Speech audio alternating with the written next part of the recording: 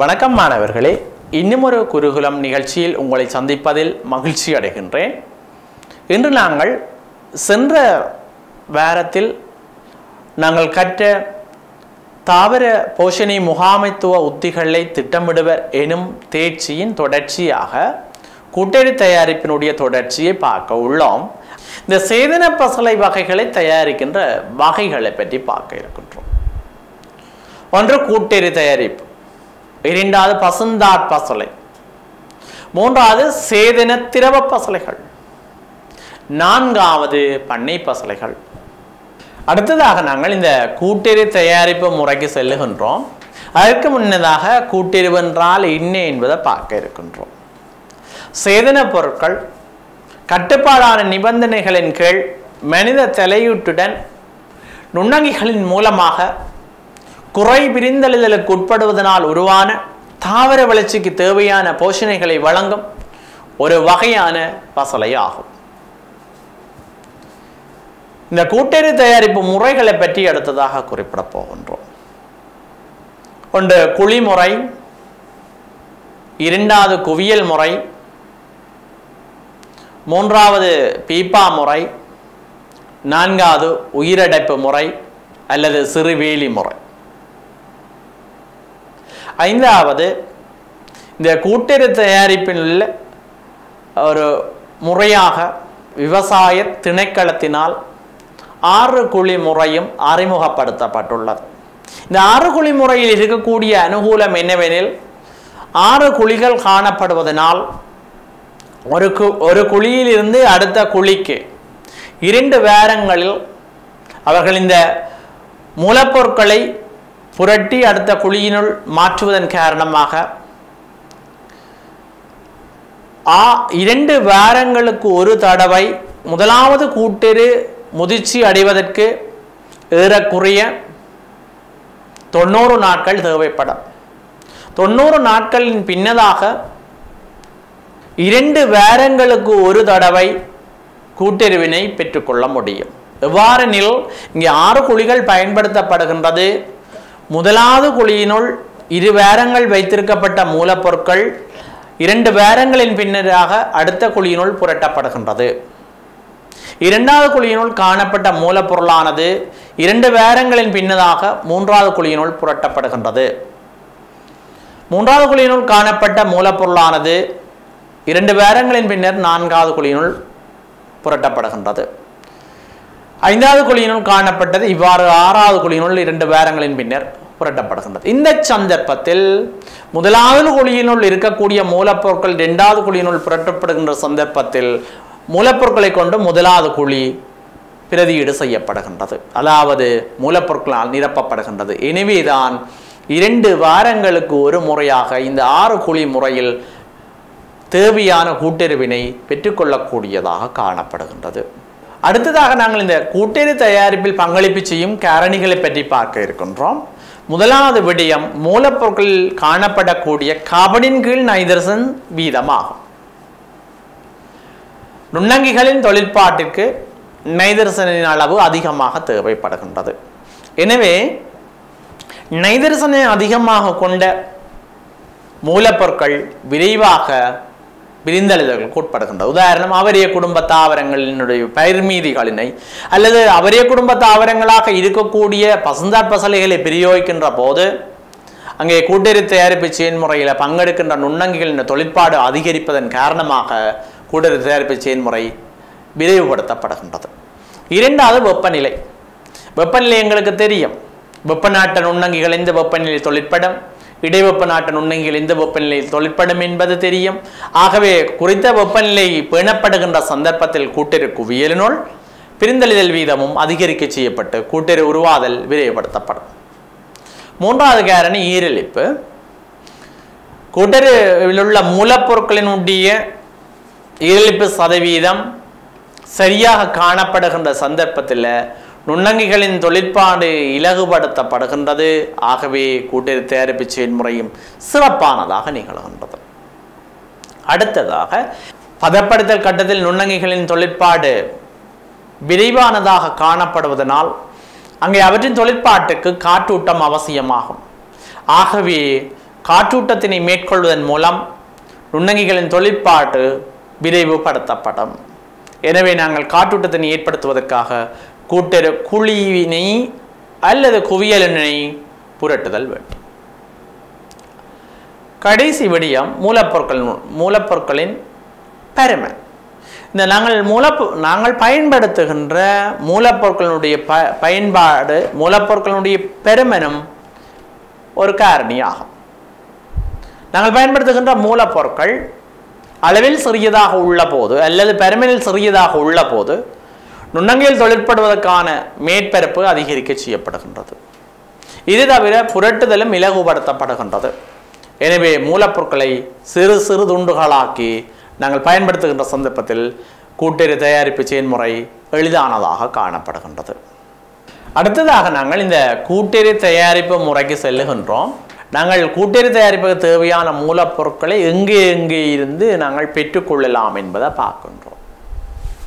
சமையலறையில் இருந்து பெற்றுக்கொள்ளலாம், பண்ணைகளில் இருந்து பெற்றுக்கொள்ளலாம், பயிர்சை நிலத்திலிருந்து பயிர் மீதியாக பெற்றுக்கொள்ளலாம், பசுந்தாட் பசலையாகவும் பெற்றுக்கொள்ளலாம். அப்போ எங்கே இருந்து மூலப்பொருட்களை பெற்றுக்கொள்ளலாம் என்றதை குறிப்பிட்டிருக்கின்றோம். முதலாவது படிமுறை கூட்டெரு தயாரிப்பதற்கு பொருத்தமான மூலப்பொருட்களை திரட்டுதல் அல்லது சேர்த்தலாக இருக்கும்.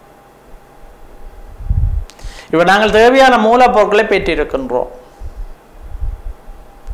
நாங்கள் பெற்றுக்கொண்ட மூலப்பொருட்களில் சில நேரம் பிரிகையடையாத மூலப்பொருட்களும் காணப்படலாம், இலகுவில் சிதைவடையாத மூலப்பொருட்கள் காணப்படலாம், பருமனில் பெரிய மூலப்பொருட்களும் காணப்படலாம்.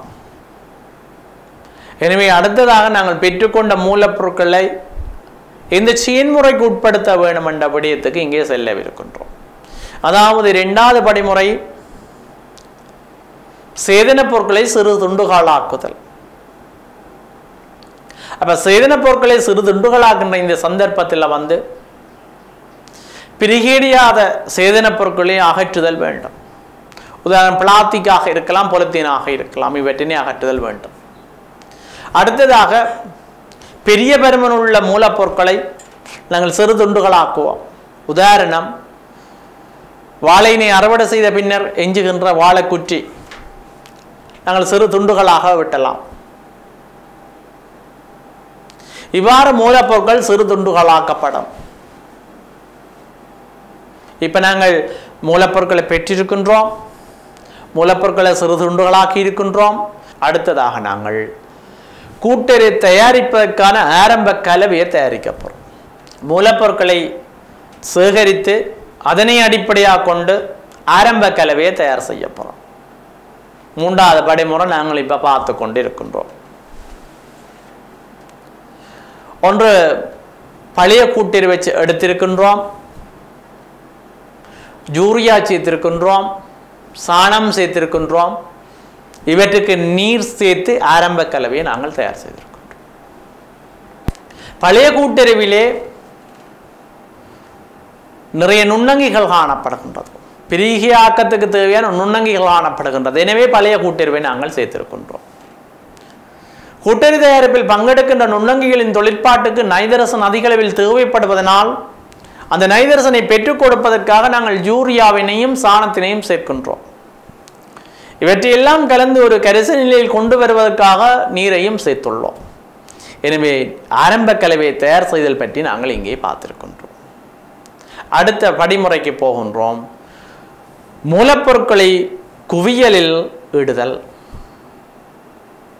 நாங்கள் இலகுவில் சிதைவடையக்கூடிய மூலப்பொருட்களையும் வேறாக்கி வைத்திருக்கின்றோம், இலகுவில் சிதைவடையாத மூலப்பொருட்களையும் வைத்திருக்கின்றோம். இந்த மூலப்பொருட்களை மாறி மாறி படைப்படையாக தேவையான அளவு உயரத்துக்கு நாங்கள் நிரப்ப போகின்றோம். தேவையான அளவு உயரத்துக்கு நிரப்புகின்ற சந்தர்ப்பத்தில் ஒவ்வொரு படைக்கும் இடையே ஆரம்ப கலவையினை நாங்கள் பெற்றுக் கொடுக்க போகின்றோம். இவ்வாறு ஒவ்வொரு படைக்கும் இடையே ஆரம்ப கலவையை பெற்றுக் கொடுப்பதன் மூலமாக பிரிகியாக்கத்துக்கு தேவையான நுண்ணங்கிகளையும் பெற்றுக் கொடுக்கின்றோம். இது தவிர கூட்டெரு குவியலின் ஈரலிப்பம் பேணப்படக்கூடியதாக உள்ளது.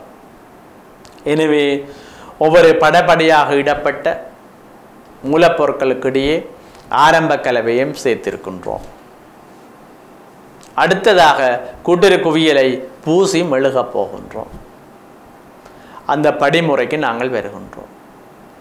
நாங்கள் மண் மற்றும் சாணம் கொண்டு பூசி மெழுகியதன் பின்னர் தற்செயலாக மழை கிடைக்கின்ற சந்தர்ப்பமாக இருந்தால் மழை மூலமாக இந்த பூசி மெழுகின்ற படை அகற்றப்படாதிருப்பதற்காக மேலே பொலித்தீனால் மூடுகின்றோம். மூடி இப்போது கூட்டுறு குவியலினை அல்லது குழியினை தயாரித்து பூசி மெழுகி நிறைவுக்கு கொண்டு வந்திருக்கின்றோம். நாங்கள் தயார் செய்த இந்த கூட்டுறு குழிமுறை அல்லது குவியல் முறையானது வெற்றிகரமாக நுண்ணங்கி தொழிற்பாட்டுக்கு உட்படுமா என்பதை அவதானிக்க வேண்டும். அப்போ இதற்காக நாங்கள் ஒரு செயற்பாட்டை மேற்கொள்ள வேண்டிய தேவை உள்ளது.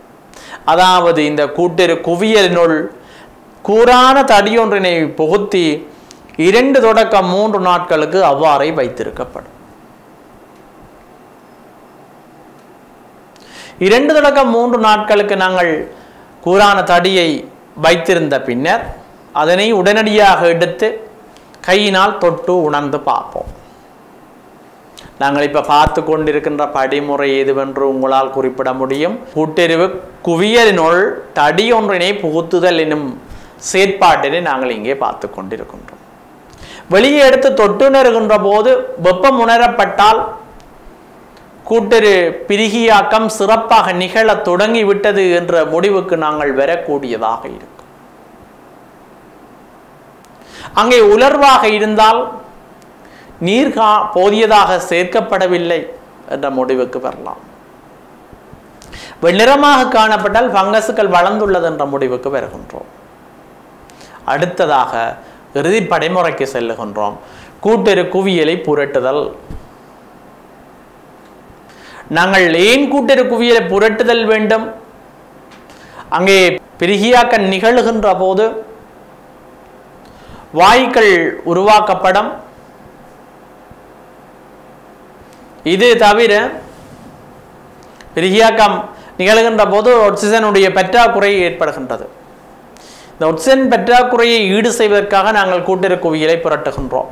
இது தவிர புரட்டுகிற சந்தர்ப்பத்தில் நுண்ணங்கிகள் சீராக பரம்புவதற்கு உதவும். அப்போ இதுவரையும் கூட்டுறு தயாரிப்பு செயல்முறையை பார்த்திருக்கின்றோம். இதில் குறிப்பாக இன்னொரு விடயத்தை குறிப்பிட முடியும். இந்த கூட்டுறவினை நாங்கள் பூசி மெழுகுவதன் காரணமாக அங்கே ஈரலிப்பு பேணப்படும், வெப்பநிலை பேணப்படும், உருவாகின்ற வாயுக்கள் வெளியேறாது பாதுகாக்கப்படும். இவ்வாறான நன்மைகள் கிடைக்கக்கூடியதாக இருக்கும். அடுத்ததாக மாணவர்களை நாங்கள் கூட்டுறவு தயாரித்தலின் புதிய போக்குகளை பற்றி பார்க்க இருக்கின்றோம். ஒன்று பொஸ்போ கூட்டுறவு தயாரிப்பு, இரண்டாவது வேமி கூட்டுறவு தயாரிப்பு. இதில் நாங்கள் இப்போ இந்த வேமி கூட்டுறவு தயாரிப்பை பற்றி நாங்கள் நுணுக்கமாக பார்க்க இருக்கின்றோம். அந்த வகையில் பாருங்கள், இந்த மண்புழு உர தயாரிப்பு செயல்முறை என்று சொல்லி நாங்கள் அதனை பார்க்க இருக்கின்றோம். இதற்காக நாங்கள் பீப்பாவை அல்லது சீமெந்தினால் தயாரிக்கப்பட்ட ஒரு தாங்கியை பயன்படுத்த முடியும். சீமெந்து தாங்கி ஒன்றினை நன்கு துப்புரவு செய்து 7.5 தொடக்கம் 8 சென்டிமீட்டர் தடிப்புக்கு செங்க துண்டுகளை அடுக்குதல் வேண்டும். அதன் மேல் 7.5 சென்டிமீட்டர் அளவுள்ள மணல் தட்டொன்றை நாங்கள் இடுவோம். இந்த மணல் தட்டின் மேல் உடன் சாணம் 15 சென்டிமீட்டர் அளவுக்கு நாங்கள் இடுவோம். அதுக்கு பிறகு நன்றாக நீர் சேர்ப்போம். சேர்த்தா பிறகு மண்புழுக்களையும் சேர்ப்போம். மண்புழுவையும் சேர்த்தா பிறகு தாங்கிய ஒரு தென்னோலையால் மூடி விடுவோம். இவ்வாறு தென்னோலையினால் மூடுவதன் மூலமாக அதனது ஈரலிப்பினை நாங்கள் பரிபாலனம் செய்ய முடியும். அதாவது ஈரலிப்பு சதவீதம் அந்த சந்தர்ப்பத்தில் 85 தொடக்கம் 90% இடையில காணப்படும். இவ்வாறு நாங்கள் பேணப்படுகின்ற சந்தர்ப்பத்தில் 1 மாத காலத்தின் பின் மண்புழுக்கள் விரைவாக பெருக்கமடைந்து நாங்கள் சேர்த்த அந்த சேதன பொருட்களை உக்கலடைய செய்யும். அப்போ உக்கலடைய செய்கின்ற வீதமும் அதிகரிக்கும். ஒரு மாத காலத்தின் பின்னர் ஒரு வாரமளவு குவிக்கப்பட்ட பொருட்களையும் சேதன பொருட்களையும் முக்கிய மாற்று ஆகியவற்றை நாங்கள் சேர்த்துக் கொள்வோம். பின்பு நாங்கள் அந்த படையை நன்றாக நனையும் வகையில் நீர் சேர்த்துக் கொள்வோம். அதுக்கு பிறகு மீண்டும் தென்னோலியால மூடி விடுவோம். ஏன்? ஈரலிப்பை தொடர்ந்து நாங்கள் பேணுவதற்காக. ஈரலிப்பை தொடர்ந்து பேணுவதன் மூலம் உக்கலடைதலை நாங்கள் விரைவுபடுத்தக்கூடியதாக இருக்கும். எனவே அதற்கு பிறகு ஒரு மாதத்தின் பின் கூட்டுறவாக நாங்கள் அதனை பயன்படுத்தக்கூடியதாக எங்களுக்கு கூட்டுறவு கிடைக்கக்கூடியதாக இருக்கு.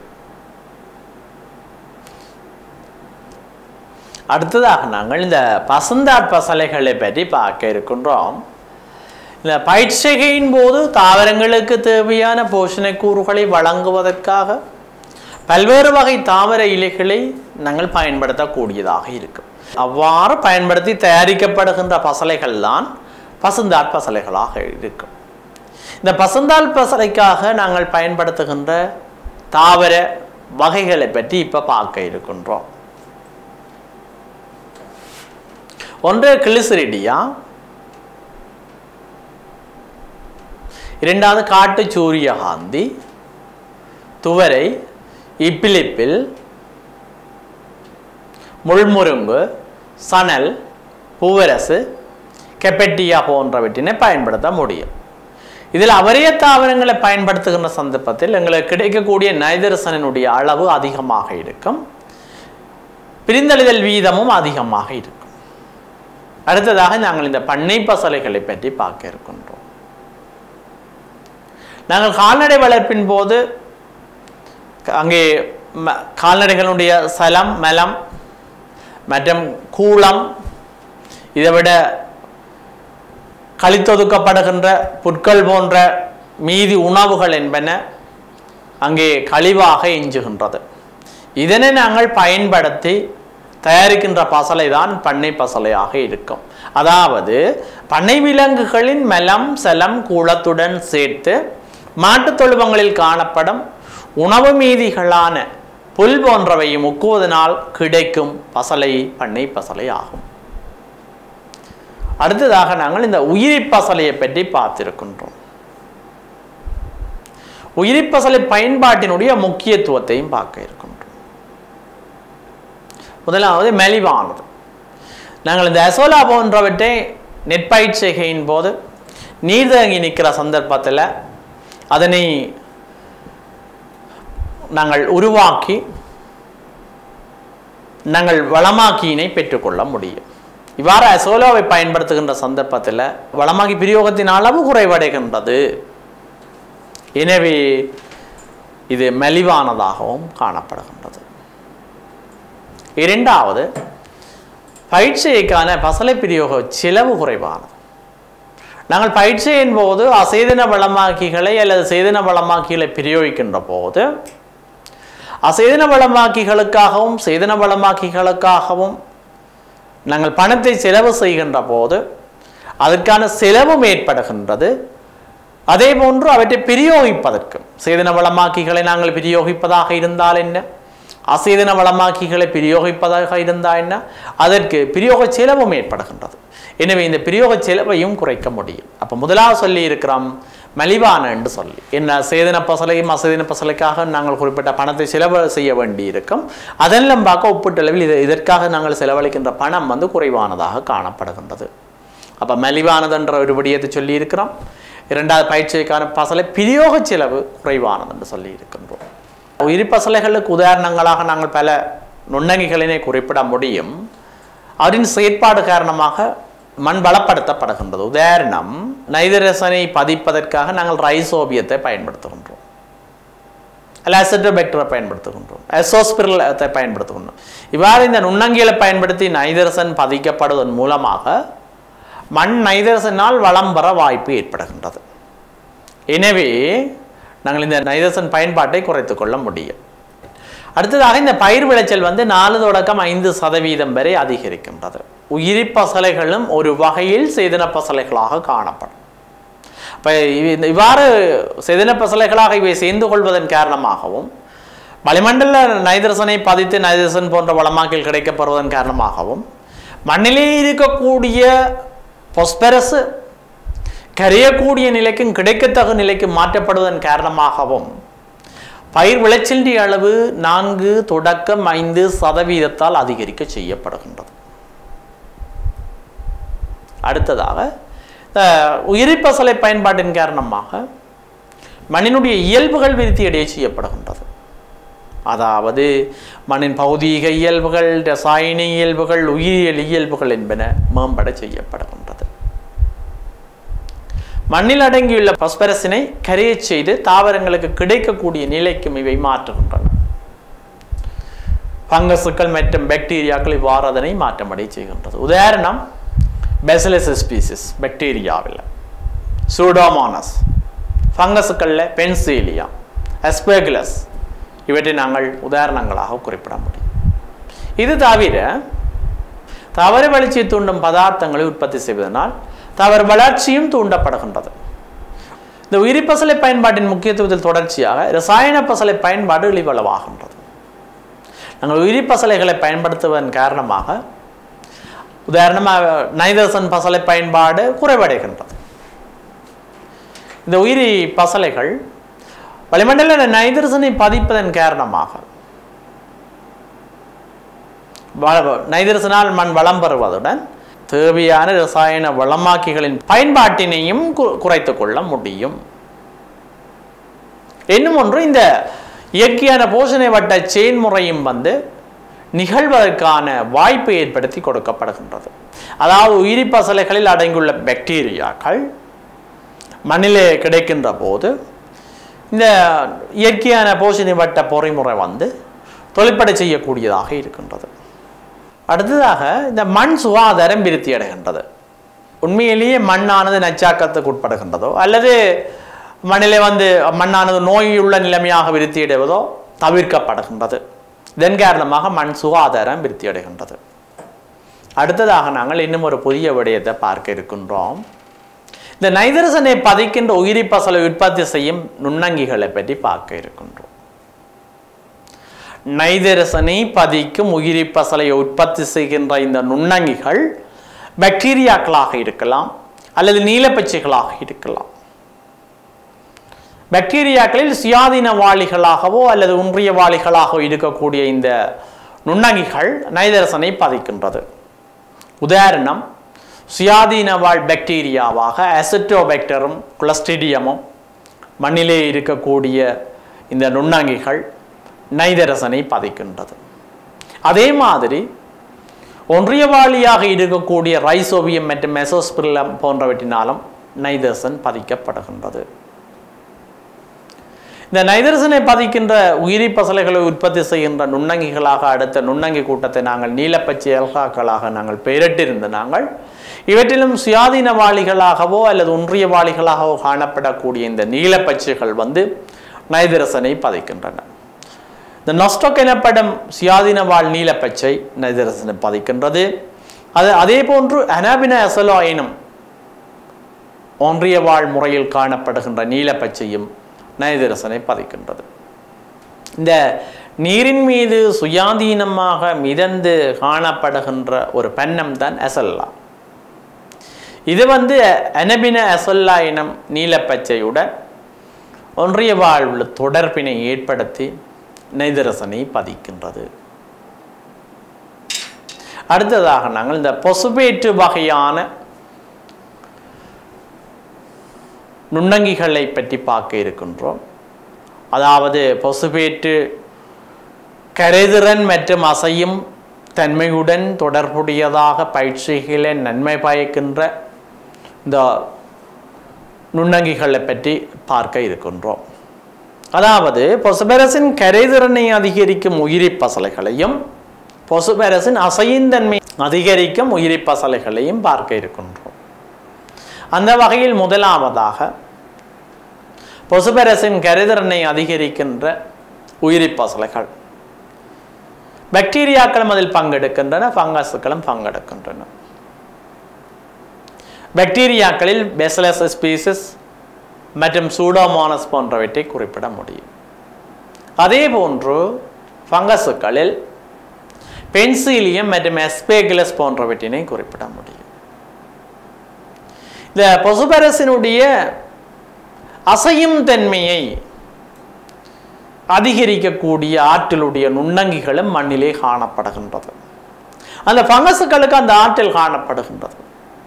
உதாரணம் ஆபெஸ்குலர் மைக்கோரைசல் எனும் ஃபங்கஸ் வந்து இந்த தொழிற்பாட்டினை ஆற்றுகின்றது. அடுத்ததாக மாணவர்களே, பொஸ்பரஸின் கரைதிறனை அதிகரிக்கும் உயிரி பசலைகளின் முக்கியத்துவத்தை பற்றி நாங்கள் இங்கே பார்க்க இருக்கின்றோம். அது சேதின பொஸ்பேட்டை கொண்ட மூலங்களாகவும் அசேதின பொஸ்பேட்டை கொண்ட மூலங்களாகவும் மண்ணிலே பொஸ்பரஸ் காணப்படும் என்பது எங்களுக்கு தெரியும். ஆனால் இருக்கக்கூடிய பொஸ்பரஸ் கரைந்து இருக்கும் என்பதை நாங்கள் முழுமையாக குறிப்பிட முடியாது. பொஸ்பரஸினுடைய கரைதிறன் ஒப்பீட்டளவில் குறைவானதாக இருக்கும். பொஸ்பரஸினுடைய கரையும் தகவை அதிகரிக்கக்கூடிய வகையில் இந்த நுண்ணங்கிகளினது தொழிற்பாடு காணப்படுவதனால் அவற்றுடைய கரையும் தன்மை இலகுபடுத்தப்படுகின்றது. அதாவது முதலாவதாக நாங்கள் இங்கே குறிப்பிட போகின்றோம், சேதன மற்றும் அசேதன பொஸ்பேட் மூலங்களில் உள்ள கரையாத நிலையில் காணப்படுகின்ற பொஸ்பரஸினை கரையுந்தன்மை உள்ளதாக மாற்றுதல் செயற்பாட்டினை ஆற்றுகின்றது. அதே மாதிரி மண்ணிலே இருந்து கரையா நிலை பொஸ்பரஸை விடுவித்து களிக்கணியத்திலே பதிக்கின்றது. pH குறைப்பதற்காக சேதின அமிலங்களை சுரந்து மண்ணுடன் இணைந்துள்ள பொஸ்பேட்டை கரைக்க உதவுகின்றது. அடுத்ததாக பொஸ்பரஸின் அசையும் தன்மையை அதிகரிக்கும் உயிரி பசலைகளின் முக்கியத்துவத்தை நாங்கள் இங்கே பார்க்க இருக்கின்றோம். ஒன்று, இந்த பொஸ்பரஸினுடைய அசையும் தன்மையை அதிகரிக்கின்ற உயிரி பசலைகள் மண்ணிலே இருந்து வேரின் மேற்பட்டைக்கு பொஸ்பரஸை கொண்டு செல்லுகின்றது. இரண்டாவது, தாவர வேரின் மேற்பட்ட கலங்களுக்குள் சென்று வேர்களின் மேற்பரப்பு பரப்பளவை அதிகரிப்பதனால் அனுசேபச் செயல்களை தூண்டுகின்றது. இந்த ரெண்டு தொழிற்பாட்டினையும் ஆற்றுகின்றது. இதுவரையும் மாணவர்களே பொஸ்பரஸின் கரையின் தன்மையை அதிகரிக்கும் உயிரி பசலைகளினதும் பொஸ்பரஸின் அசையும் தன்மையை அதிகரிக்கும் உயிரி பசலைகளினதும் முக்கியத்துவத்தை இங்கே கலந்துரையாடியுள்ளோம். அடுத்ததாக நாங்கள் வளமாக்கிகளை தாவரங்களுக்கு பிரயோகிக்கப் போகின்றோம். இவ்வாறு நாங்கள் வளமாக்கிகளை பயிர் தாவரங்களுக்கு பிரயோகிக்கின்ற சந்தர்ப்பத்தில் நாங்கள் 4R எண்ண கருவை எவ்வாறு பயன்படுத்துகின்றோம் என்பதை பற்றி இங்கே பார்க்க இருக்கின்றோம். இந்த 4Rல் உள்ள 4Rம் என்னென்ன விடயங்களை குறித்து நிற்கின்றது என்பதை இங்கே குறிப்பிட போகின்றோம். நாங்கள் வளமாக்கிகளை பிரயோகிக்கின்ற போது வளமாக்கிகளை பிரயோகிக்கின்ற அந்த சரியான காலப்பகுதியினுள் வளமாக்கிகளை பிரயோகித்தல் வேண்டும். ரைட் டைம், சரியான நேரத்தில். இவ்வாறு நாங்கள் சரியான நேரத்தில் பிரயோகிக்கின்ற வளமாக்கியினை மண்ணுக்கு பிரயோகிக்கின்ற சந்தர்ப்பத்தில் சரியான இடத்திலே பிரயோகிக்க வேண்டும். உதாரணம், நாங்கள் செடி வகையான மரக்கறி பயிர்களினை எடுத்துக்கொண்டோமே ஆனால் அவரது வேர்த்தொகுதியினுடைய பரம்பலங்களுக்கு தெரியும், தாவர விதானத்தினுடைய அளவு தெரியும். இந்த தாவர விதானத்தினுடைய அளவிற்கு வெளியானதாக தாவர விதானத்தின் அளவின் வெளிப்புறமாக நாங்கள் வளமாக்கியினை பிரயோகிக்க முடியும். இது சரியான இடத்திலாக இருக்கும். சரியான மூலத்தை கொண்டு, உதாரணமாக தென்னையினை பயிரிட்டு நாங்கள் பயிற்சியை மேற்கொள்ளுகின்ற சந்தர்ப்பத்தில் அது இளம் தென்னியாக இருக்கலாம், அல்லது முதிர்ச்சி அடைந்து காய்களை உருவாக்கி கொண்டுள்ள தென்னியாக இருக்கலாம். இந்த சந்தர்ப்பத்தில் இளம் தென்னியாக இருந்தால் நாங்கள் யங் பாம் மிக்சரினையும், ஒரு முதிர்ச்சி அடைந்த தென்னியாக இருந்த அடல் பாம் மிக்சரினையும் தேவையான போது நாங்கள் பிரயோகிப்போம். எனவேதான் நாங்கள் இங்கே பயன்படுத்துகின்ற இந்த 2 வகையான வளமாக்கிகளும் ஜங் பாம் மிக்சரோ அடல் பாம் மிக்சரோ 2 வகையான வளமாக்கிகளும் சரியான மூலமாக இருக்கின்றது. சரியான அளவில் பிரயோகித்தல் 4வது. அப்ப 3வது விடயம் ரைட் சோர்ஸ். 2வது விடயம் ஞாபகப்படுத்திக் கொள்ளுகின்றோம் ரைட் பிளேஸ். 1வது விடயம் உங்களுக்கு நினைவிலே இருக்கும் ரைட் டைம். 3 ஆறினை பற்றி நாங்கள் இங்கே இப்போது குறிப்பிட்டு முடித்து விட்டோம். 4வது ஆறுக்கு செல்லுகின்றோம். சரியான அளவில் இடுதல். நாங்கள் தெரிவு செய்த வளமாக்கியினை மண்ணுக்கு நாங்கள் எவ்வளவு பிரயோகிக்க வேண்டும் என்பதை கணித்து பிரயோகித்தல் வேண்டும். ஒரு தாவரத்துக்கு தேவையான வளமாக்கியின் அளவு எவ்வளவு என்பது எங்களுக்கு தெரியும். மண்ணை பரிசோதித்து மண்ணிலே இருந்து கிடைக்கக்கூடிய போஷணையின் அளவினையும் எங்களால் அறிய முடியும். எனவே தாவரத்துக்கு தேவையான அளவு எவ்வளவு என்பது எங்களுக்கு தெரியும், மண்ணிலே கிடைக்கக்கூடிய அளவு எங்களுக்கு எவ்வளவு என்பது தெரியும். ஆகவே வழங்க வேண்டிய போஷணையின் அளவு எவ்வளவு என்பது எங்களுக்கு தெரியும். அதனை கருத்தில் கொண்டு சரியான அளவில் நாங்கள் பிரயோகித்தோம் என்று சொல்லி சொன்னால் அது பொருத்தமான வளமாக்கியாக இருக்கும். எனவே ரைட் டைம் சொல்லி இருக்கிறோம், ரைட் பிளேஸ் சொல்லி இருக்கிறோம், ரைட் சோர்ஸ் சொல்லி இருக்கிறோம். 4வது ஆர் ரைட் ரேட்டாக இருக்கும். இந்த 4 ஆரை நாங்கள் குறிப்பிட்டிருக்கின்றோம். அடுத்ததாக நாங்கள் குறிப்பிட போகின்றோம் மண்ணுக்கு இந்த வளமாக்கிகளை பிரயோகிக்கின்ற முறைகளை பற்றி பார்க்க போகின்றோம். அதாவது நாங்கள் மண்ணுக்கு வளமாக்கி பிரயோகிக்கிறோம் என்று சொல்லி சொன்னால் என்ன முறைகளில் பிரயோகிக்க முடியும்? நெற்பயிற்சியாக இருந்தால் அங்கே நாங்கள் ஒவ்வொரு பயிருக்கும் தனித்தனியாக பிரயோகிக்க முடியாது. நீருக்குள்ளே சேர்த்து விடுவோம், அங்கே கிடைக்கக்கூடியதாக இருக்கும். அதாவது வீசி விதைத்தல் மூலமாக நாங்கள் தேவையான வளமாக்கிகளை பிரயோகிக்கின்றோம். 2வது இடுதல் முறையாக நாங்கள் பிரயோகிக்கின்றோம். 3வது நேரடியாக தாவரத்துக்கு சிவிறுவதன் மூலமாக நாங்கள் பிரயோகிக்கின்றோம். 4வது நுண்ணீர் பாசனத்தில் வழங்குகின்ற நீர்ப்பாசன நீருடன் சேர்த்து வளமாக்கியை பிரயோகிக்கின்றோம். இப்போ நாங்கள் இதில் மேலதிகமாக விளக்கத்தை சொல்லி கொள்ள போகின்றோம். வீசுதல் என்பது எங்களுக்கு தெரியும். நெற்பயிற்சிகையின் போது பசலையினை வீசி விதைக்க முடியும் என்று சொல்லி இருக்கின்றோம். இடுதல் என்பது அது பல முறைகளை உள்ளடக்கியதாக இருக்கும். அதை அடுத்ததாக தெளிவாக இங்கே பார்க்க இருக்கின்றோம். நிறைய தாவரத்தின் மீது சிவிரலாக நாங்கள் நுண்போஷணைகளை சிவிர முடியும். இவ்வாறு நுண்போஷணைகளை தாவர விதானத்துக்கு சிவிறுவதன் மூலமாக போஷணை பயன்பாட்டு வினைத்திறன் அதிகரிக்கும்.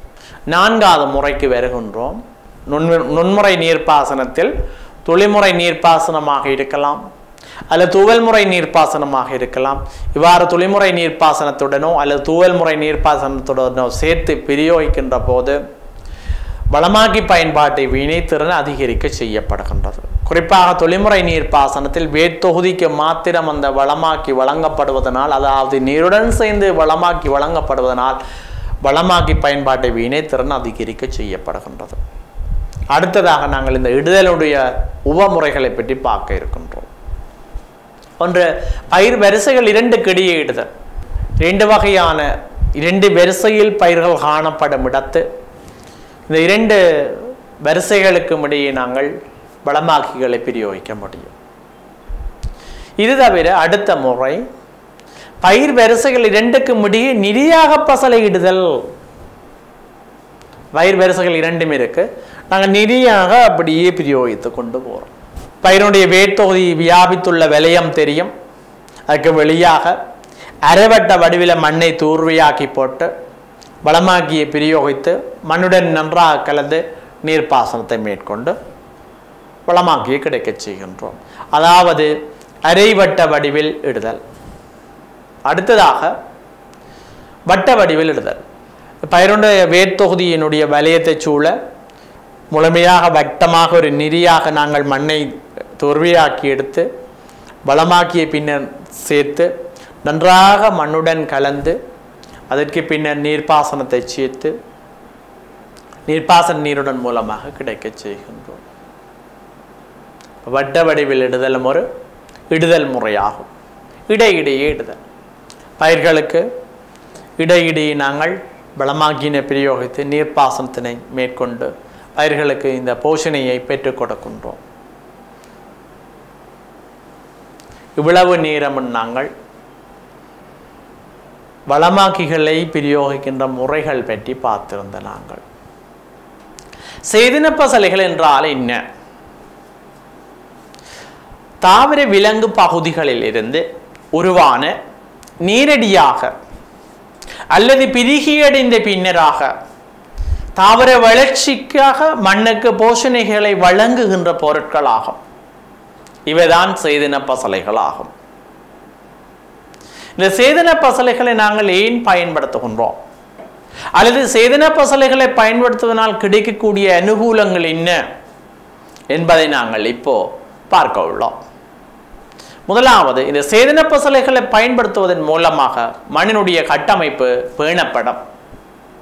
சேதன பசலைகளை சேர்க்கின்ற சந்தர்ப்பத்திலே மண்ணிலே மணியுருவால் கட்டமைப்பு விருத்தி அடைகின்றது. இது பயிற்சிக்கு பொருத்தமானது ஆகும். இரண்டாவது, கற்றியின் பரிமாற்ற கொள்ளளவு அதிகரிக்கின்றது. நாங்கள் சேதன பசலைகளை மண்ணுக்கு பிரயோகிக்கின்ற சந்தர்ப்பத்தில் சேதன பசலைகள் பகுதியாக சிதைவடைந்து உக்கலாக மாற்றமடைகின்றது. இந்த உக்கலும் களியும் சேர்ந்து குளிநிலை சிக்கலை உருவாக்கும். குளிநிலை சிக்கலை உருவாக்கி அங்கே குளிநிலை சிக்கலின் மேற்பரப்பிலே காணப்படுகின்ற மர ஈற்றங்கள் காரணமாக கற்றியன்களை புறத்துறிஞ்சி வைத்திருக்கின்றது. இங்கே காணப்படுகின்ற கற்றியன்களும் மண்கரைசலில் காணப்படுகின்ற கற்றியன்களும் பரிமாற்றம் அடையக்கூடியதாக இருக்கின்றது.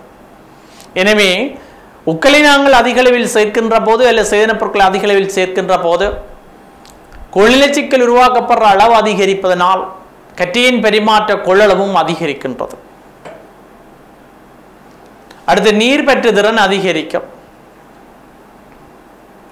நாங்கள் இப்போ மூன்றாவது விடயத்துக்கு வந்திருக்கின்றோம். மண்ணிலே சேதன பொருட்களையோ உக்களையோ சேர்ப்பதன் மூலமாக துளைத்தன்மை விருத்தி அடைகின்றது. இவ்வாறு பெருந்துளைவெளிகளும் நுண்துளைவெளிகளும் விருத்தி அடைவதன் காரணமாக நீர் பெற்றுதிறனும் அதிகரிக்கின்றது, காற்றூட்டமும் அதிகரிக்கின்றது. அதாவது நுண்துளைவெளிகள் அதிகரிப்பதன் காரணமாக நீர் பெற்றுதிறன் அதிகரிக்கின்றது. காற்றூட்டம் பெருந்துளைவெளிகள் அதிகரிப்பதன் காரணமாக அதிகரிக்கின்றது. அடுத்த தொழிற்பாடு மண் நுண்ணங்கி தொழிற்பாடு. மண்ணுண்ணங்கி தொழிற்பாடு அதிகரிக்கின்றது. மண்ணிலே சேதன பசலைகள் சேர்ப்பதன் மூலமாக மண்ணீரழிப்பு அதிகரிக்கும், காற்றூட்டம் அதிகரிக்கும், மண்வாழ் அங்கிகள் தொழிற்படுவதற்கு தேவையான நிபந்தனை அங்கே மண்ணிலே உருவாக்கப்படுகின்றது. எனவே மண்ணங்கிகளின் தொழிற்பாடும் நுண்ணங்கிகளின் தொழிற்பாடும் அதிகரிப்பதற்கான வாய்ப்பு ஏற்படுகின்றது. அடுத்து தாங்கற் தொழிற்பாட்டை ஆற்றுகின்றது. எங்களுக்கு தெரியும், கூழ்நிலை சிக்கலினுடைய மேற்பரப்பிலே கற்றியன்கள் புறத்துறிஞ்சப்பட்டு வைத்திருக்கப்படுகின்றது. அமிலத்தன்மை காரணமான கற்றியன்களும் காரத்தன்மை காரணமான கற்றியன்களும் காணப்படுகின்றது. அமிலத்தன்மை காரணமான கற்றியன்களாக H+ அயன்கள் மற்றும் Al3+ அயன்கள் என்பனவற்றினை குறிப்பிட முடியும். அதேபோன்று காரத்தன்மை காரணமான கற்றியன்களாக Na+, K+, Ca2+, Mg2+ ஆகிய கற்றியன்களை குறிப்பிட முடியும்.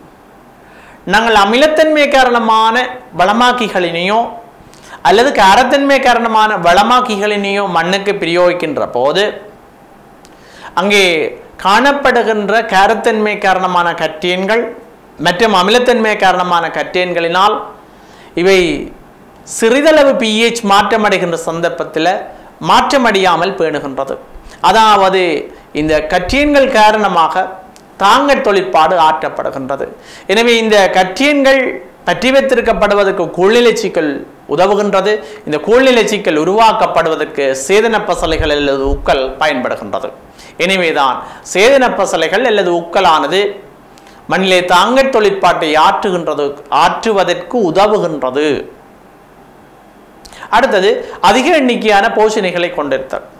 எங்களுக்கு தெரியும், அசேதன வளமாக்கிகளை நாங்கள் பிரயோகிக்கின்ற போது அது தனி வளமாக்கியாக காணப்படின் ஒரு போஷணியை மாத்திரம் வழங்குகின்றது. கலவை பசலியாக நாங்கள் தயார் செய்து அதனை வழங்குகின்ற போது அவ்வாறான சேதன வளமாக்கிகள் 2 போஷணிகளையோ அல்லது 2க்கும் மேற்பட்ட போஷணிகளையோ மாத்திரம்தான் வழங்குகின்றது. ஆனால் சேதன பசலைகளை நாங்கள் பிரயோகிக்கின்ற போது தாவர வளர்ச்சிக்கு அவசியமான 17 அத்தியாவசியமான போஷணைகளையும் மிக குறைந்த அளவில் வழங்குகின்றது. எனவேதான் நாங்கள் இங்கே குறிப்பிடுகின்றோம், அதிக எண்ணிக்கையான போஷணைகளை கொண்டிருக்கின்றது. அது பயிற்சியை பொறுத்தவரையில் அனுகூலமானதாக காணப்படுகின்றது. அடுத்த அனுகூலம், இங்கே பிரயோகிப்பதற்கு தொழில்நுட்ப அறிவு தேவையில்லை. நாங்கள் அசேதன வளமாக்கிகளை பிரயோகிப்பதாக இருந்தால் தாவர வேர் தொகுதியில் இருந்து எவ்வளவு தூரத்திற்கு அப்பால் நாங்கள் பிரயோகிக்க வேண்டும், எவ்வளவு வளமாக்கியினை பிரயோகிக்க வேண்டும், குறைவாக பிரயோகிக்கின்ற சந்தர்ப்பத்தில் குறைபாட்டு அறிகுறிகள் வெளிப்படுத்தப்படும். நாங்கள் தற்செயலாக அதிகமாக வளமாக்கிகளை பிரயோகிக்கின்ற போது நச்சுத்தன்மைக்குரிய அறிகுறிகள் வெளிப்படுத்தப்படும். ஆகவே என்ன வளமாக்கியினை எவ்வளவு தூரத்துக்கு அப்பால் என்ன நேரத்தில் எவ்வளவு வளமாக்கியினை பிரயோகிக்க வேண்டும் என்ற அறிவு இங்கே தேவைப்படுகின்றது. எனவே பிரயோகிப்பதற்கு தொழில்நுட்ப அறிவு தேவையில்லை என்பது சேதன பசலை பயன்பாட்டினுடைய அனுகூலமாக காணப்படுகின்றது. அடுத்ததாக நாங்கள் இந்த சேதன பசலை பயன்பாட்டில் இருக்கக்கூடிய பிரதிகூலங்களை பார்க்க இருக்கின்றோம். அந்த வகையில் முதலாவது, சேதன பசலை தயாரிப்பதற்காக நாங்கள் பல்வேறு மூலப்பொருட்களை பயன்படுத்துகின்றோம். பண்ணை கழிவுகளாக இருக்கும், பசுந்தார் பசலைகளாக இருக்கும், பயிர் மீதிகளை பயன்படுத்துகின்றோம், சமையலறை கழிவுகளை பயன்படுத்துகின்றோம். இந்த மூலப்பொருட்களை எங்களுக்கு தேடி பெற்றுக்கொள்வதில் சிரமம் ஏற்படுகின்றது. எனவே அது சேதன பசலை பயன்பாட்டை பொறுத்தவரையில் ஒரு பிரதிகூலமாக காணப்படுகின்றது. சேதன பசலையில் இருக்கக்கூடிய போஷணையின் அளவு குறைவாகும். எனவே நாங்கள் அதிக அளவில் பிரயோகிக்க வேண்டிய தேவை உள்ளது. இவ்வாறு அதிக அளவில் பிரயோகிக்க வேண்டிய தேவை இருத்தல் இதன் பிரதிகூலமாக காணப்படுகின்றது. அதே போன்று நாங்கள் சேதன பசலைகளை ஆக்கி இருக்கின்றோம், அதாவது தயார் செய்து வச்சிருக்கின்றோம், அதனை சேமித்து வைத்திருக்க போகின்றோம். இவ்வாறு சேமித்து வைத்திருப்பதற்கு அதிக அளவு இடவசதி தேவைப்படுகின்றது. அது மூன்றாவது பிரதிகூலமாகும். அடுத்தது, தயாரிப்பது கடினமாகும். சேதன பசலைகளை நாங்கள் தயார் செய்கின்ற சந்தர்ப்பத்தில் மூலப்பொருட்களை பெற்று குழியிலோ அல்லது குவியல் முறையிலோ அல்லது வேறு எங்களுக்கு பொருத்தமான முறையிலோ தயார் செய்கின்ற சந்தர்ப்பத்தில் நாங்கள் மூலப்பொருட்களை சிறுதுண்டுகளாக்குதல், மூலப்பொருட்களை சேர்த்தல், மூலப்பொருட்களை நன்றாக கலக்குதல் போன்ற செயற்பாடுகள் எங்களுக்கு கடினமாக இருப்பதனால் இந்த சேதன பசலைகளை தயார் செய்வதும் கடினமாக காணப்படுகின்றது. கடைசி விடயத்துக்கு செல்லுகின்றோம். இந்த பயன்பாட்டில் அடிக்கட்ட பசலையாக பிரயோகிக்க வேண்டியிருத்தல், அதாவது பயிற்சிகையின் போதே நாங்கள் இதனை பிரயோகிக்க வேண்டிய தேவை உள்ளது. வளமையாக விவசாயிகள் பயன்படுத்தலுக்கு முன்னதாக அதனை சேர்த்து போட்டு மண்ணுடன் நன்றாக பயன்படுத்தி கலந்து விடுவார்கள். எனவே பயிரை ஸ்தாபிப்பதற்கு முன்னதாக நாங்கள் பிரயோகிக்க வேண்டிய தேவை உள்ளது. இவ்வளவு நேரமும் நாங்கள் சேதன பசலை பயன்பாட்டினுடைய பிரதிகூலங்களை பார்த்துள்ளோம். அடுத்ததாக நாங்கள் பார்க்க இருக்கின்ற விடயம் ரசாயன பசலைகள் அல்லது இந்த அசேதன பசலைகள். இந்த அசேதன பசலைகள் எனப்படுபவை நிலைவேறான பயிர் வளர்ச்சிக்காக மண்ணுடன் சேர்க்கப்படுகின்ற முழுமையாக அல்லது பகுதியாக செயற்கை மூலகங்களை கொண்ட அசேதன பொருட்களாகும். இவைதான் ரசாயன பசலைகளாகும்.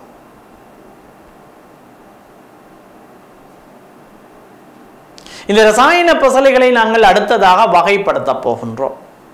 பயிற்சிகையின் போது பல்வேறு வகையான ரசாயன பசலைகளை நாங்கள் பயன்படுத்துகின்றோம். சில வகையான தாவரங்களுக்காக குறித்த வகையான ரசாயன பசலைகளை பயன்படுத்துகின்றோம். எனவே நாங்கள் இந்த ரசாயன பசலைகளை எவ்வாறு வகைப்படுத்த போகின்றோம்? இங்கே ஒரு தனியான போஷணையை மாத்திரம் வழங்கக்கூடியதாக இருப்பின் அவ்வாறான வளமாக்கிகளை தனிப்பசலையாக நாங்கள் குறிப்பிடுகின்றோம். 2 அல்லது 2க்கும் மேற்பட்ட வளமாக்கிகளையோ நாங்கள் ஒரு வளமாக்கி வழங்குமாக இருந்தால் அவ்வாறான வளமாக்கிகளை கலவை பசலை என குறிப்பிடுகின்றோம். எனவே இந்த ரசாயன பசலைகளை நாங்கள் வகைப்படுத்துகின்ற போது தனிப்பசலைகளாகவோ அல்லது கலவை பசலைகளாகவோ வகைப்படுத்த முடியும். அப்ப முதலாவது வகை தனிப்பசலை, இரண்டாவது வகை கலவை பசலை. தனிப்பசலை என்றால் ஒரு போஷனை கூறினை மாத்திரம் மண்ணுக்கு பிரயோகிக்கின்ற போது வழங்கக்கூடிய பசலைகள் தனிப்பசலைகள் ஆகும். கலவை பசலைகள் என்றால் 2 அல்லது 3 போஷனை கூறுகளை கொண்டதாக தயாரிக்கப்படுகின்ற பசலைகள் கலவை பசலைகள் ஆகும். அடுத்ததாக நாங்கள் இந்த சேர்வை பசலைகள் என்பதையும் இங்கே நோக்க உள்ளோம். சேர்வை பசலையும் ஒரு வகையில் கலவை பசலை தான். இந்த சேர்வை பசலையை தயாரிப்பதற்காக நாங்கள் நைதரசன், பாஸ்பரஸ் மற்றும் பொட்டாசியம் கொண்ட கூறுகளை கலந்து அதனை சூழ கவசமிட்டு நாங்கள் பயன்படுத்துகின்றோம். உண்மையிலேயே இந்த கவசம் விடுவதன் மூலமாக பலமாக்கி பைத்தாவரங்களுக்கு மெதுவாக கிடைக்க செய்யப்படுகின்றது. அடுத்ததாக நாங்கள் ரசாயன பசலை பயன்பாட்டிலே காணப்படக்கூடிய அனுகூலங்களையும் பிரதிகூலங்களையும் பார்க்க இருக்கின்றோம். முதலாவதாக அனுகூலங்கள். உண்மையிலே பைத்தாவரங்களுக்கு பற்றாக்குறை அறிகுறி ஏற்படுகின்ற போது பைத்தாவரங்களுக்கு நாங்கள் இந்த அசேதன பலமாக்கிகளை பிரயோகிக்கின்ற சந்தர்ப்பத்திலே உடனடியாக பைத்தாவரங்கள் துலங்களை காட்டக்கூடியதாக இருக்கும். ஒரு அனுகூலமாக நாங்கள் குறிப்பிடக்கூடிய விடயம், ரசாயன பசலைகளை பயன்படுத்துகின்ற போது விரைவாக நாங்கள் தூண்டற்பேற்றினை காண முடியும். இது தவிர நாங்கள் பைத்தாவரங்களுக்கு பற்றாக்குறை ஏற்படுகின்ற போது பிரயோகிக்கலாம். இரண்டாவது, பிரயோகிப்பது இலகுவானது, களஞ்சியப்படுத்தி வைப்பது இலகுவானது, தேவையான அளவு உடனடியாகவே பெற்றுக்கொள்ளலாம். இவையெல்லாம் அனுகூலங்களாகும். பிரதிகூலங்களிலே முதலாவதாக நாங்கள் குறிப்பிட போகின்றோம். இந்த ரசாயன வளமாக்கிகளை குறைவாகவோ அல்ல அதிகமாகவோ பிரயோகிக்கின்ற போது பற்றாக்குறை அறிகுறியோ அல்லது நச்சுத்தன்மைக்குரிய அறிகுறியோ வெளிப்படுத்தப்படுகின்றது. அதிகமாக பிரயோகிக்கின்ற சந்தர்ப்பத்தில் மேலதிக செலவு ஏற்படுகின்றது. அதிகமாக பிரயோகிக்கின்ற சந்தர்ப்பத்தில் நோய் மற்றும் பீடை தாக்கத்திற்கு உட்படுகின்றது. சூழல் மாசடைகின்றது. அதாவது மண்ணிலிருந்து மேற்பரப்பின் நீர்முதல்களை இந்த பொஸ்பேட்டுகளும் நைத்திரேட்டுகளும் சென்றடைந்து நெற்போஷணியாக்கத்தை ஏற்படுத்தி அங்கே நீர்நிலையில் இருக்கக்கூடிய அங்கிகளினுடைய நிலைத்திருப்பில் பாதிப்பை ஏற்படுத்துகின்றது. பிரயோகிப்பதற்கு தொழில்நுட்ப அறிவும் தேவைப்படுகின்றது. அடுத்ததாக நாங்கள் மூன்றாவது வகையான பசலைக்கு செல்ல இருக்கின்றோம், உயிரிப்பசலை. உயிரிப்பசலை என்றால் என்ன? பயிர்சை நிலத்திலே இடுவதனால் பயிர்களுக்கு தேவையான தாவர போஷண கூறுகளை வழங்கும் திறனை அதிகரிக்கத்தக்க நுண்ணங்கிகள் அடங்கிய உயிரி பொருள் இந்த உயிரிப்பசலை ஆகும். உதாரணம் ஆகும். அடுத்ததாக நாங்கள் பார்க்க இருக்கின்ற விடயம், இந்த பசலை கலவையை நாங்கள் தயார் செய்ய போறோம். அந்த பசலை கலவையை தயார் செய்வதற்காக நாங்கள் என்னென்ன விடயங்களை கவனத்திற்கொண்டு கலவை பசலை ஒன்றினை தயார் செய்ய வேண்டும். நாங்கள் கலவை பசலையிலே என்னென்ன போஷணிகள் உள்ளடக்க போறோம் என்றதை பார்த்து கொள்ளுறோம், அவதானிக்கின்றோம். அப்ப அதற்காக நாங்கள் சேர்க்க வேண்டிய தனி போஷணிகள் என்ன என்பதை பார்க்கின்றோம். அங்கே கலவை வளமாக்கி தயார் செய்கின்ற சந்தர்ப்பத்தில் அங்கே இருக்கக்கூடிய போஷணைகளும் எவ்வளவாக இருக்க வேண்டும் என்பதை அவதானிக்கின்றோம். இதன் அடிப்படையில் முதலாவதாக நாங்கள் குறிப்பிட முடியும் பயிர்களுக்கு தேவையான போஷணை பதார்த்தங்களின் அளவு. இரண்டாவது, பசலை கலவை தயாரிப்பதற்காக பயன்படுத்த வேண்டிய பசலை வகைகள். உதாரணம், நாங்கள் நைதரசனை பயன்படுத்துகிறோம் என்று சொல்லி சொன்னால் அங்கே நைதரசனை வழங்குவதற்காக யூரியாவை பயன்படுத்த வேண்டியிருக்கா அல்ல அமோனியம் சல்பேட்டை தெரிவு செய்ய போகிறோமா? Phosphorus வளமாக்கியாக triple super phosphate மும்மை super பாஸ்பேட்டை பயன்படுத்த போகிறோமா அல்லது சூப்பர் பாஸ்பேட்டை பயன்படுத்த போகிறோமா? பொட்டாசியம் கொண்ட வளமையாக்கியாக நாங்கள் மியூரேட் ஆஃப் பொட்டாசை பயன்படுத்துகின்றோம். அப்போ இதுவரையும் 2 விடயங்களை நாங்கள் குறிப்பிட்டிருக்கணும். மூன்றாவதாக நாங்கள் குறிப்பிட போகிறோம் தெரிவு செய்து கொள்ளும் தனிப்பசலைகளில் அடங்கியுள்ள போஷணி பதார்த்தத்தின் அளவு. உதாரணம், நைதரசன் தேவையை ஈடு செய்வதற்காக நாங்கள் தெரிவு செய்த அந்த நைதரசனை கொண்ட வளமாக்கியானது எத்தனை சதவீதமான போஷணையை வழங்குகின்றது, அதாவது நைதரசன் எத்தனை சதவீதமாக வழங்கக்கூடியதாக இருக்கும் என்பதை இங்கே கவனத்தில் கொள்ளுகின்றோம். உதாரணம், யூரியாவை நாங்கள் சேர்த்து கொண்டோமே ஆனால் அங்கே நைதரசன் 46% கிடைக்கக்கூடியதாக இருக்கும். அதாவது 100 கிலோகிராம் யூரியாவினை நாங்கள் சேர்க்கின்ற போது 46 கிலோகிராம் நைதரசன் கிடைக்கக்கூடியதாக இருக்கும். அதே மாதிரி நாங்கள் அமோனியம் சல்பேட்டையும் எடுத்துக்கொள்வோம். அமோனியம் சல்பேட்டில் 21% நைதரசன் இருக்கு. எனவே நாங்கள் எந்த வளமாக்கினை தெரிவு செய்ய வேண்டும் என்பதை நாங்கள் எங்களுடைய தேவைக்கேற்ற வகையில் சிந்தித்து அதனை தெரிவு செய்து கொள்ளுவோம். உங்களிடமிருந்து விடைபெறுகின்றேன். நன்றி, வணக்கம்.